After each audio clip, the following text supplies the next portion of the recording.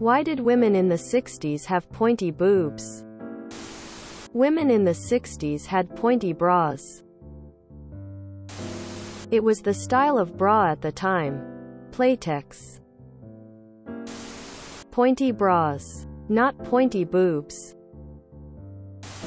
I can't find much about why pointy bras were cool, but if you want to look into it, try Googling bullet bra. This has some info. https en.m.wikipedia.org/wiki/history of bras.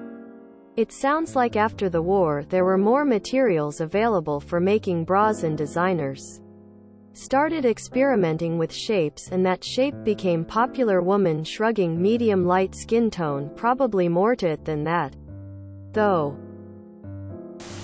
From a sewing perspective, forming a bowl, cup shape that doesn't have a visible point or ridge requires either a ton of pieces connected by a ton of seams.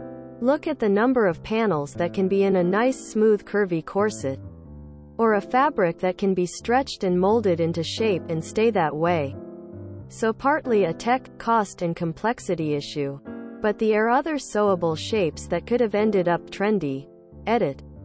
Think about the different types of map projections that try to imitate a globe, and how there's always some kind of distorted puckering.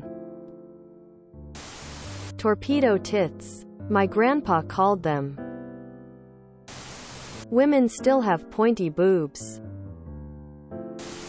Lower polygon counts back in the 60s. I feel like more people should try to answer why the bras looked like that. Did they not know how else to do it? Bras have not been around forever. Was it a material thing? I personally love the pointy bra look when the outfit is right, so cute and vintage. Bullet bras. I remember my big sister wearing them. I was too young at the time. https dustyoldthing.com/bullet-bra-history/ Graphics were worse back then. The graphics cards were not that advanced. Ever notice how naked women from the 40s to 60s have this perpetual sucked-in gut look? It's formed by the style of belting jeans around their belly button line. Well, yes, for the pointy bra, but some women still didn't wear any, and some women have pointier boobs too. That was when traffic cones were first invented, and it caused a widespread fetish. Even today, construction zones have reduced speed limits solely for the purpose of allowing perverts more time to look at their cones. The graphics weren't as good back then. A Tomb Raider, Austin Powers crossover would be groovy, baby.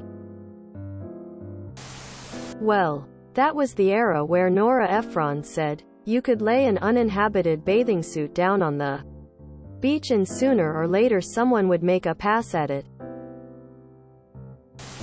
Because fashion doesn't make sense most of the time. If you enjoyed this video, please check out our playlists full of similar content. Epicaricast is like doom scrolling for your ears. Please like, share, and subscribe.